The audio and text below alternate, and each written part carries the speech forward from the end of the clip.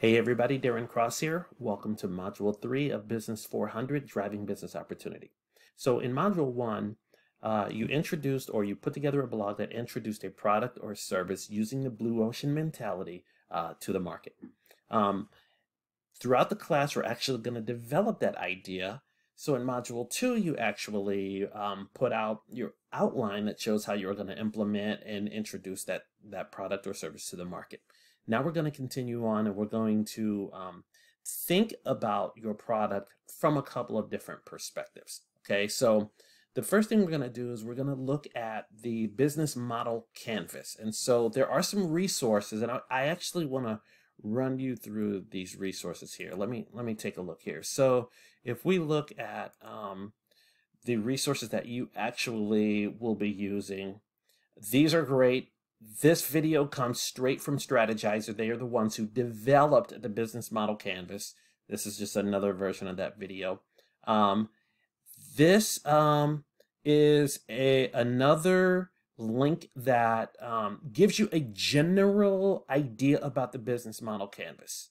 Okay, so we'll look at it. This is someone's version of the business model canvas, and I will tell you, this is the one that's included in the link or included in the course. I don't like it. So we're gonna shift just a little bit, and what we're gonna do instead is we're gonna go straight to the horse's mouth on the business model canvas.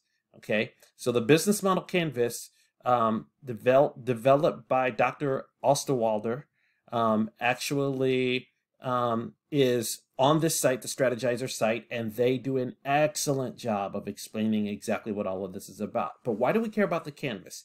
The canvas actually puts together or helps you to think about the assumptions related to 9 building blocks of introducing a new product or service to the market or starting up your business.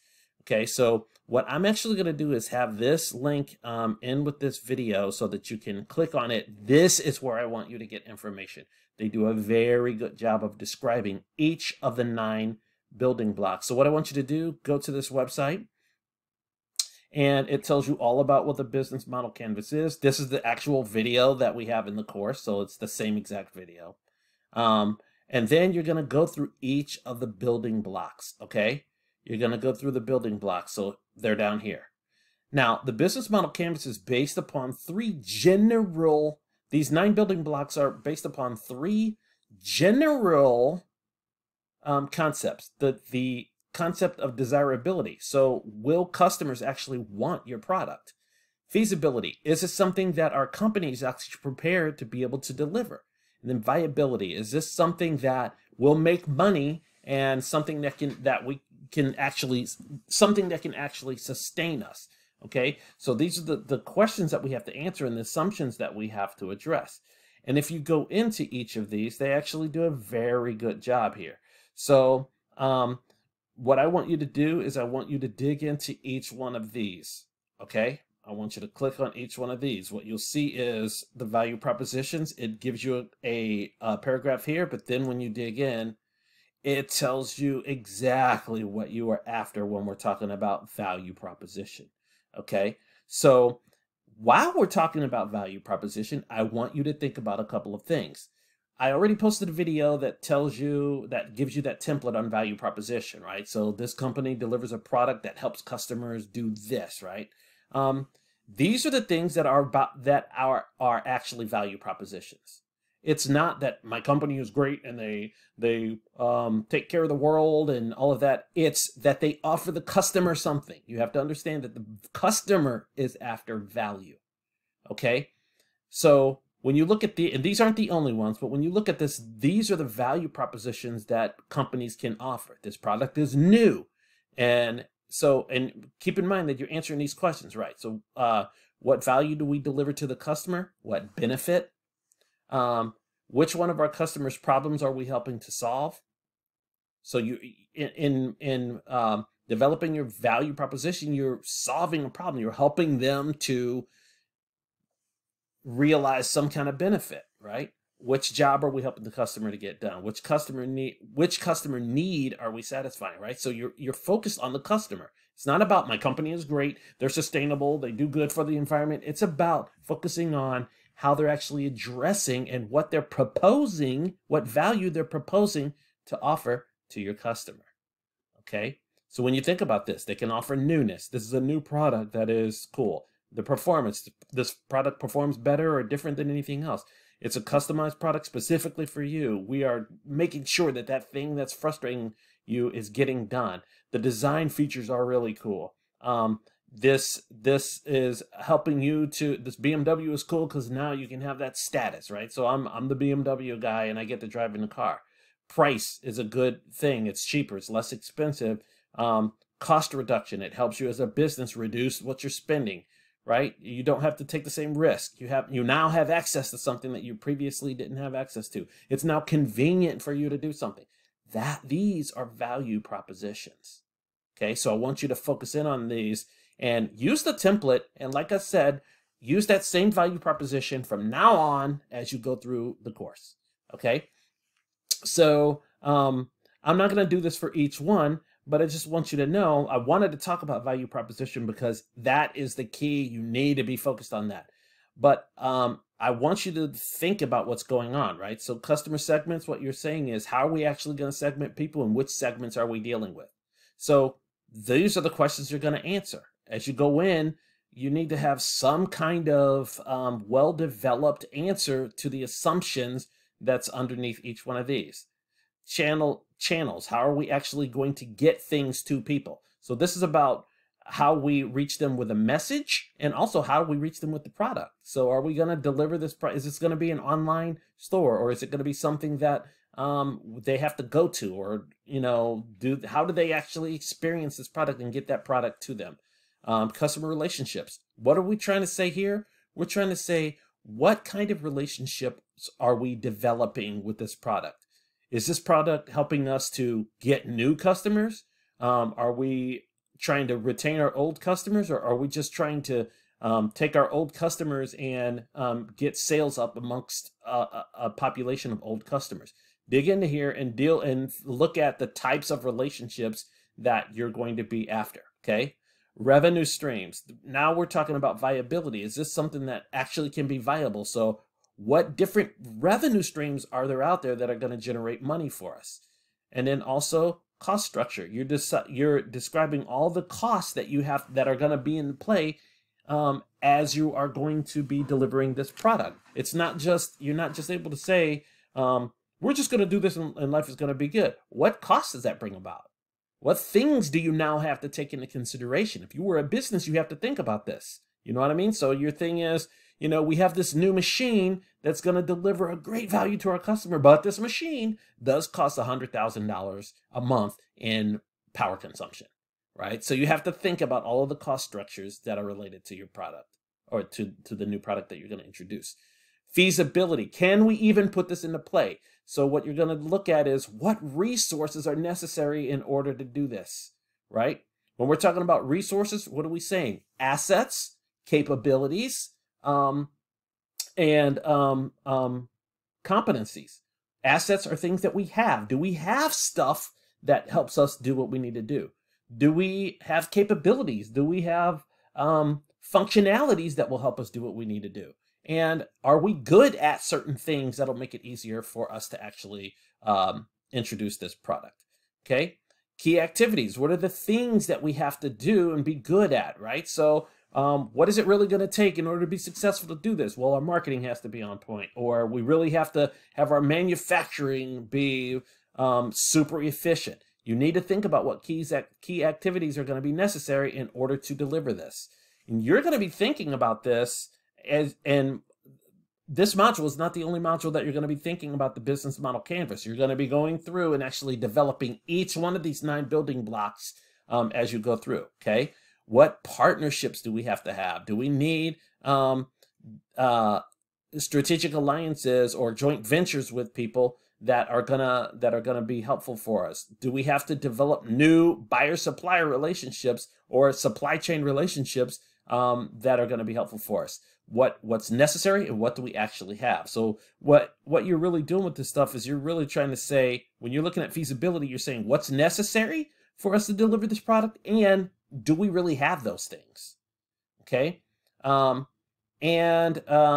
I think that's it. Yeah, that's it. So I normally talk about these items before I talk about these items, but they talked about viability beforehand. Okay, so that's the business model canvas side of this. Okay, now there are other things that we need to be thinking about as we're doing our module 3 as well. So the next thing that we're going to be going into, so this is the business model canvas, is about the discussion that you're going to talk about, where you're talking about the business model canvas and what you think you can get into play first off, quickest and that kind of thing. But we're also going to talk about the elevator pitch. So let's look at that. When you, in module 3, let's go back here. In module 3, you're going to also be your milestone 1 submission. It's all about making your elevator pitch. So let's talk about this. Now, an elevator pitch, I don't like the fact that they're calling this an elevator pitch, because an elevator pitch is really supposed to be like 30 seconds to a minute. But this is really like a quick pitch, right? So it's the moment of truth. You're going to introduce this product. This is the first pitch meeting before you actually do anything. You're going to introduce this product to your senior management team. So you're going to go to the C-suite and say, hey, we were thinking about developing this, and that's what this pitch is all about. So I wanted to just talk specifically about these things so that I can get you guys thinking about what's necessary in order to be successful with this, okay? I want you to be super focused. So this can be a video or an audio pitch where you're addressing all of these things, or you can actually write down your script and address that stuff as well.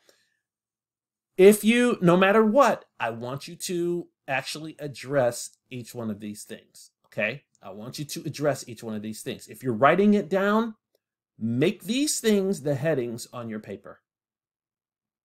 And that way you know that you're going to be talking about them. So let's go through this and I'll tell you specifically how to be addressing each of these things, right? So introduction, you're going to introduce your product or service. Use that template that we were talking about, right? This can be done in, 3 or less sentences, right? So ABC company is offering a new product called the this, that, or whatever that is going to help this specific group of people with this specific problem. The cool thing about this is that it provides this benefit, this benefit, this benefit without this pitfall, and this pitfall. There's nothing else like it, and we think that this is going to take the market by storm. That's really the essence of what you're after, okay? Don't get off track with that. You're just saying, this is the product, we serve this, we provide this benefit to this group of people. And if you're avoiding pitfalls, talk about that as well. That's it. You're just introducing the product, okay? Then you go into how this fits. Now, how this fits is very, very specific. There's a couple of things that we're looking at here: strategic plan and the mission. These are both aggregate corporate mindset concepts that you have to be thinking about. And you're trying to determine, is the thing that I'm proposing to introduce in line with their strategic plan and their mission? Now, you have to understand what their strategic plan is, and I want to get you thinking about strategic plans. So I'm going to provide you another list of videos that kind of help you to think about what strategy is really all about and what strategic plan is all about, right? So we're going to look at what companies are trying to do, whether they're growing or whether they're, trying to just maintain, or whether they are,